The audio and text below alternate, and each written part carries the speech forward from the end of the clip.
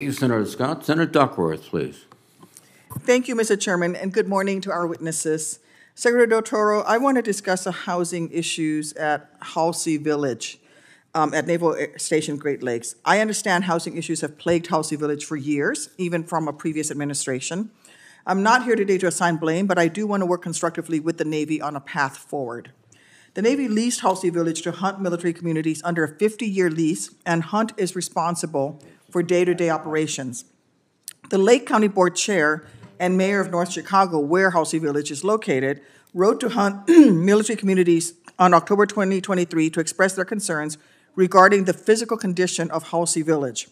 In their letter, they wrote, "There is not a neighborhood in all of Lake County that is in worse condition than Halsey Village.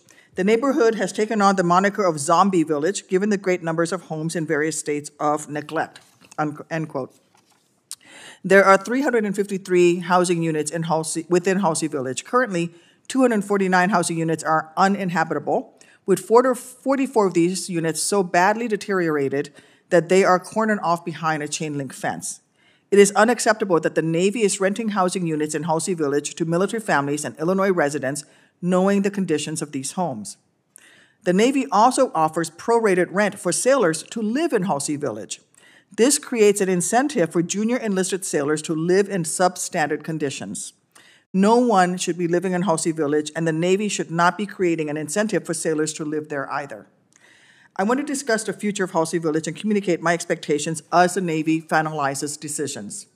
1, the Navy must keep my office, Senator Durbin's office, and the Lake County community and local elected leaders updated on decisions being made regarding Halsey Village. The path to remediate and redevelop Halsey Village will take years, and I understand that. I will remain laser focused on ensuring the interests of the community are protected and heard.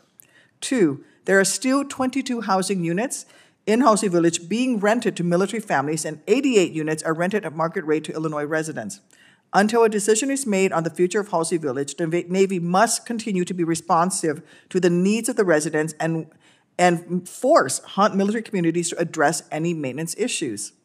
3, I understand that the Navy is discussing options to redevelop the land after the homes in Halsey Village are demolished.